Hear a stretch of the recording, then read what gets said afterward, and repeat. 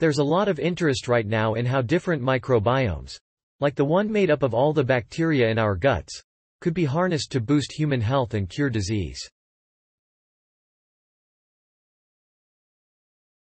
But Daniel Segrè has set his sights on a much more ambitious vision for how the microbiome could be manipulated for good, to help sustain our planet, not just our own health. Segrè, director of the Boston University Microbiome Initiative, says he and other scientists in his field of synthetic A.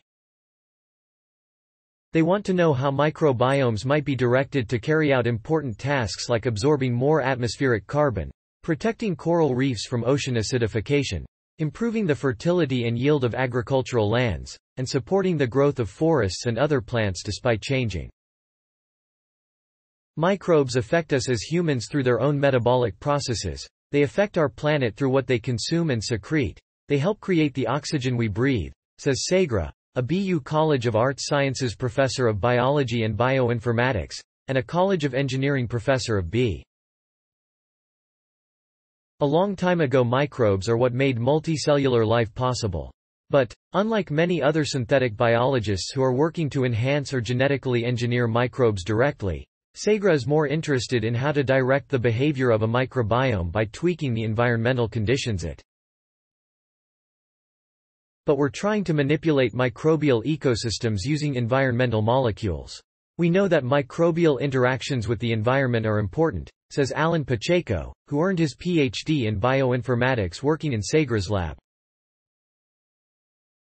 Some of those interactions benefit several microbial species, some only benefit one species in a community, and some can be harmful to certain species, he says.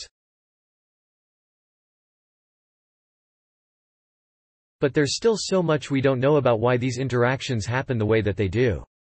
In a new study recently published in Nature Communications, Segrè, Pacheco, and their collaborator Melisa Osborne, a research scientist in Segré's lab, explored how the presence of 32 different environments. In the back of our minds we had this idea of diet, framed by studies that have looked at differences in the gut microbiome based on Western versus hunter-gatherer diets, says Pacheco, who is now a postdoctoral fellow at ETH Zürich. Hunter-gatherer diets, opportunistic and comprising a wide range of plant-based food sources, are considered much more diverse than the Western diet, which is why the hunter-gatherer diet is thought to cultivate a healthier gut. But the experimental results surprised the team.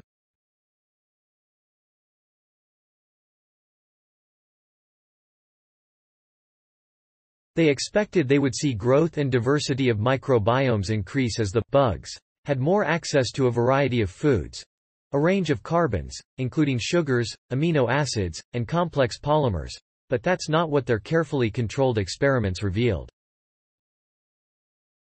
Instead, they observed that competition for food between different species of microbes hampered diversification within the microbial community.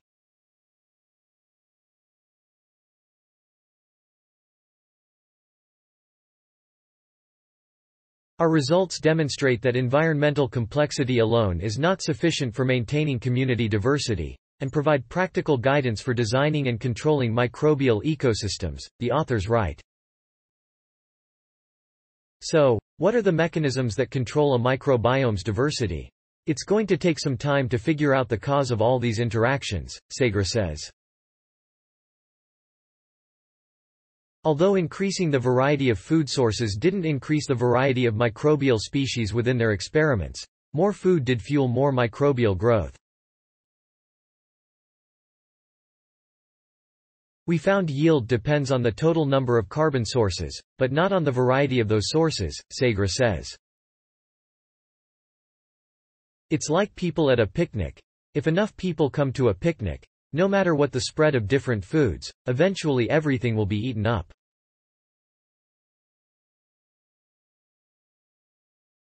In many of our experiments, the microbial communities used up every last bit of carbon source to the fullest extent. Pacheco adds that if somebody can consume something, somebody else can outcompete them for it. Our experiments showed that the crucial modulator in microbial diversity is how much these different organisms compete with one another for resources, he says. The more organisms compete, the less diverse that community is going to be.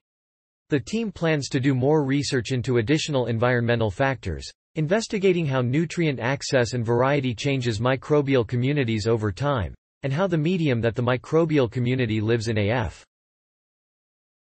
They are also exploring how metabolic processes amongst different microbial species could interact and interplay with each other, and how the ability of some organisms to sequentially or simultaneously consume multiple resources affects the microbiome overall.